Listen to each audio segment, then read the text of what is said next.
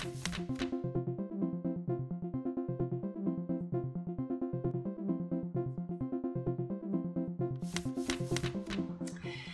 as we're talking about here, chronically, the stress level that we're dealing with these days is hurting our brains, quite literally hurting our brains. These powerful stress hormones can cause long-term damage, and they're killing off our brain cells. Now, luckily for us, we are able to grow new brain cells. We're able to create new connections between brain cells over time. That's a good thing. That's why we always tell people to stimulate your brain, learn new things, learn a new language, go out and try a new sport. But nonetheless, it's not a good thing to be losing brain cells because of chronic stress and the impact of those very harmful hormones that occur with chronic stress.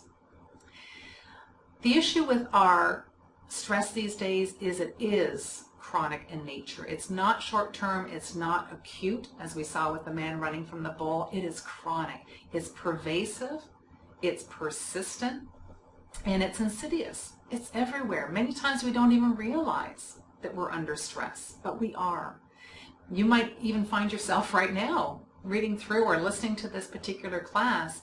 You may find that your shoulders are up around your ears. You may find that your teeth are clenched. You may find that your body is a little bit rigid, right? So we carry stress with ourselves. We don't even realize it sometimes, but these are examples of chronic stress physically.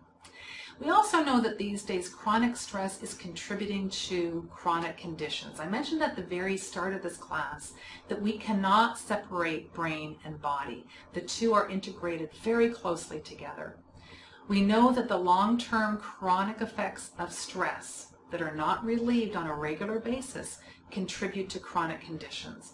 It can contribute to things like the development of hypertension, of strokes, of ulcers, of diabetes, of congestive heart failure, even COPD.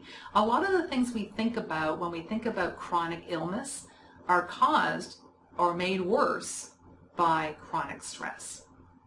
Likely you're watching this class because you're in one of the helping industries. You're an RCFE administrator, or you're a nurse or a social worker perhaps, but we're all running at full gear these days, a lot of us, and we're caring for people who are under a lot of stress. So it's well worth understanding how this chronic stress impacts us and those that we care for so we can do something about it.